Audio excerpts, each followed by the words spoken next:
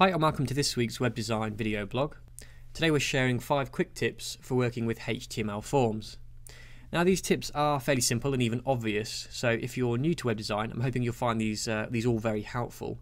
But even if you're an experienced web designer, I'm still hoping you can pick up a tip or two that you didn't know before. Now it's also important to understand that HTML forms are a very common and important aspect to web design. They can process something as simple as the inquiry form on your contact page right the way through to e-commerce orders. So forms are very important to to make sure that as a designer you understand them and not only make them as usable as possible but also make them look nice and inviting. So the first tip I'm going to share is working with radio input fields, and the second question on this contact form that I've quickly put together in Dreamweaver asks the question whether you're male, female, or even if you're not sure. Now as a user I would expect to be able to click on the text or the image to select that option. However, on this third option, and this is what I see on quite a lot of websites, is that I can't select that option. I have to actually click the radio button. So the way that I've done that on these two elements here is to wrap them in what's called a label tag. And if we jump to the code here, you can see the label tag that wraps around the image and also the wording like there, I'm female. And inside this label tag is our input field. Whereas the third one, not sure, isn't actually wrapped in a label tag. So wrapping your input radio buttons inside a label tag allows you to have a larger selectable area. So that's the first tip. The second tip is working with select menus. As you can see here, I'm just simply asking for the user to specify which age group they belong to. Now what I see quite a lot of web designers doing is specifying within the option tag a value, and usually that value is the same as the visible option. So what's important to understand is that the option that's inside the option tag is what's presented to the user in the drop-down menu. So that's what we're seeing here. The value allows the web designer to specify a different value to what's shown in the form. However, if the value is the same as the visible option, then you don't actually need to specify a value. You can simply wrap the value in an option tag like that, and that can save quite a little bit of time. So that's tip number 2. Tip number 3 is if you have an input field that you want to already contain text, it's quite nice that when you click inside that option, the text that's already in there disappears and allows you to type out a new message. So if I clear that, you see it drops back in the default. Now this is a very simple technique using a little bit of JavaScript. So let's find that field. So here's our input field, and we've added an on-blur, an on-click, and a value. So essentially the value inside the box is what we start with, i.e. football.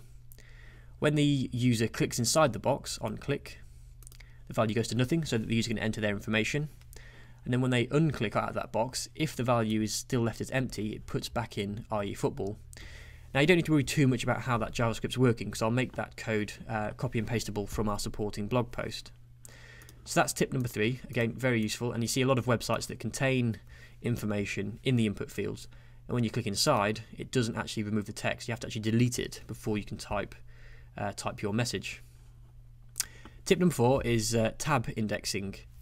In a form like this, for example, it's very easy to type and use the tab button on the keyboard to navigate to the next element. However, in some more complicated forms, you may wish to adjust the order that the things get tabbed to. So let's say, for example, if I was typing here, and then when I typed tab, I wanted someone to jump straight inside the message box to be able to type. I can do that by adding the tab index. So let's go to the first one. So our input field here. And I'm using Dreamweaver's code hinting to help me with this. So tab index 1. And then if I go down to my text area, tab index 2. So if I save that and refresh the page, type out my name, and then I push tab, you can see that's jumped me straight down into the message box. So tab indexing again is a useful tip. Now tip number 5 is just a tip for general usability, and as a designer it's very important to look at your forms objectively to make sure that they're as good as they can be. And this consists of things like having as few fields as possible, People, when they're filling out forms, want it to be simple. So if there's too many options, too many fields to fill out, people are less likely to complete that form. Reset buttons. You tend to not see these very often on websites, and the reason is because people accidentally click them thinking it's a submit button, and obviously it clears all the information they've just spent time adding in. So it's best not to have a reset button on your forms. The next thing with usability is to make sure you have nice big clear fields. So these are actually quite small in this example, and even my text area for my message is very small, so it's important to have nice big fields. And also finally, if you make your compulsory fields clear to see, so I've added a asterisk to the end of my fields that I would want to be compulsory. There's nothing more frustrating as a website user than completing a contact form, pushing submit, and then finding out that you've missed out certain information that you weren't aware was compulsory. So I hope these 5 tips have been helpful. Like I said, all of the information that we've been discussing in this video is available to copy from our supporting blog post at creadesign.co.uk/blog.